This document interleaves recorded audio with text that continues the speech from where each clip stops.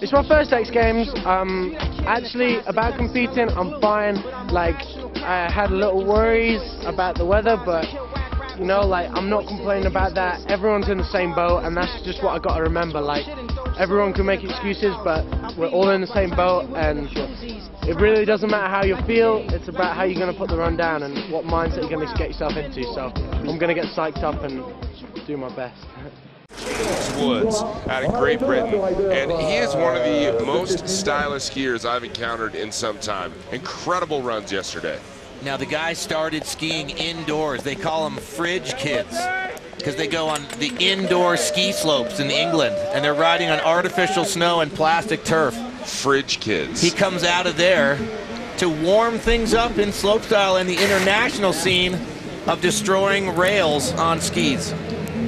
Very solid right side 450, 270 out. There's the left side 900 right there. And Woods now ripping switch 450 right there. So two 450s similar to Henshaw, but now spinning a 900 up top. And here's the front three swap right there, 360 switch up, transferring from rail to rail over that gap right there. And here spinning right side double cork 1260. James Woods looking solid, now ripping into the second jump of two in this bottom section, the queen.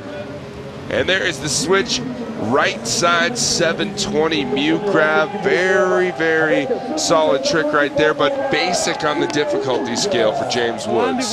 Yeah, that big double on the king, and then he goes to the queen for a safety move almost. So I'm not sure if he's got some things up his sleeve, maybe checking the speed to get through as we take a look back at his highlights, which his whole run was a highlight. Indeed. Look at this. There's the double cork 1260 spun to the right. And then here's the switch right side 7. So both tricks down below, spun directionally the same. And he takes an 89.66 to just squeak by Gus Henshaw and move into the top spot.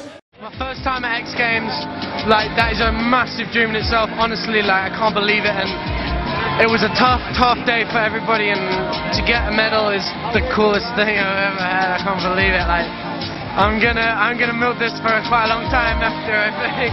I absolutely can't believe it. It was total dream enough to be in the X Games, like, first time got the invitation, and you know, to be coming here to Teen, and I can't believe it. So, you know, and I just came, and kind of that feeling, like, not so much pressure, being almost an underdog, and I just felt, right, you know, like, this is your time to go and get what you want, and I think I did that. I can't believe it. You're tricking your cash.